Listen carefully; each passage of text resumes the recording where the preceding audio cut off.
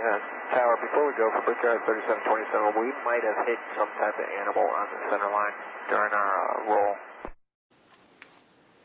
So I'm not sure if any of this is helpful to you guys that are going to attempt to build the high-performance super-regenerative receiver for the Aircraft Band, but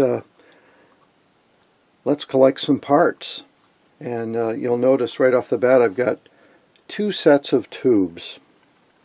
The first set is a 6-volt option, and this uses the 6BZ7, 6BQ7 VHF dual triode along with a 6AW8 triode pentode.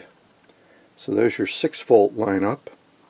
And over here is the 12-volt lineup. And for 12 volts we're using the 12AT7 along with the 12BH, is it 7? Yeah, 12BH7. That's a dual triode, but the triodes are pretty heavy duty, so essentially can do the same thing. Now the nice thing about the 12 volt option is you can probably run the whole thing on 24 volts. That might be interesting, but I will start out with conventional, the conventional kind of 100 to 120 volt power supply that I've been using.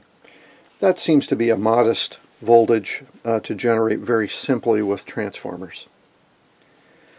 Notice I'm showing a vernier dial. That's very helpful for VHF type circuits, but not necessary. You can just use a large knob with a pointer on it.